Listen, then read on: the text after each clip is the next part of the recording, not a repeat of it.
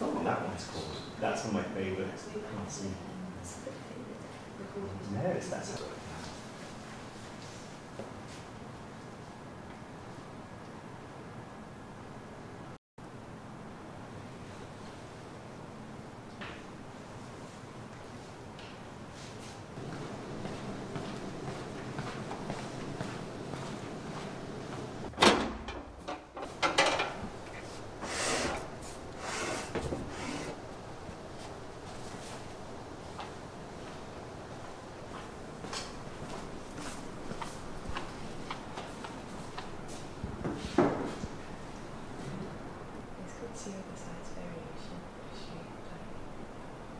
Sometimes when pastoral workers come, but usually it's the people who collected the bees. We don't really spend time repinning stuff unless it's in very bad condition. It seems like on years that are generally hotter and a bit wetter, we found that the wings are more different on the same bee. So this kind of could be an indicator that bees maybe had a bit more stress in those years that were hotter and wetter. Hard points, then I would often use tweezers.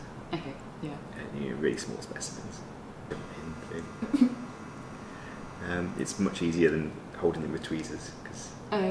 Is it like pinning. I don't know, the reproductive part, maybe it's a bit trickier than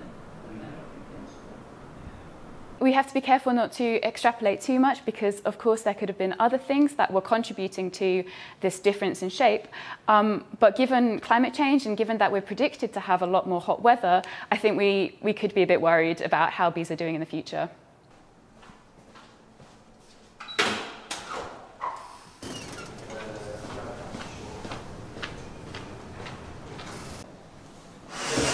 They have an exoskeleton, so you can put a pin through a bee, and if nothing much changes, it will sit there happily in the same state for hundreds of years. Sometimes you might want to arrange the specimen when you are setting it so that the wings are nicely outstretched, which helped a lot with this particular research study. But a lot of the time they're just pinned and put in the collection, and that's that. So we've got the famous yellow. So what have you found? Bumblebees. Yeah. We've got. Yeah, I feel like that must have been used.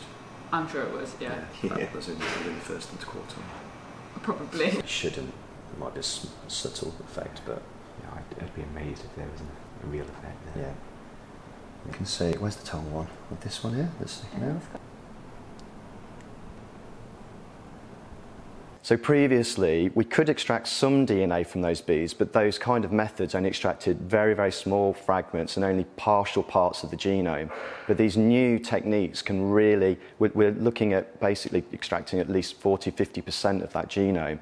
That provides a kind of bigger picture because there's lots of what we call markers across the genome that we can use to understand whether diversity has changed or not.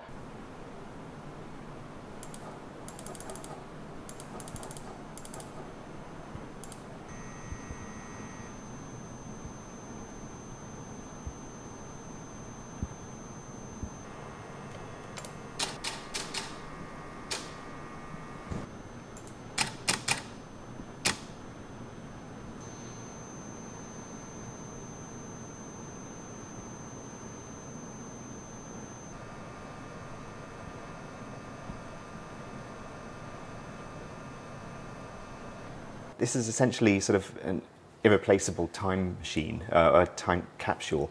You know, these specimens were collected at a certain point in time, and there's no other record of bees that were flying around, 50 years ago, 60 years ago.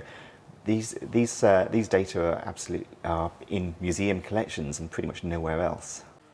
The buzz in Maine this summer. So something has shifted since the mid-1990s that is causing this species abundance shift. The primary reasons for that: habitat loss, pesticides, and diseases.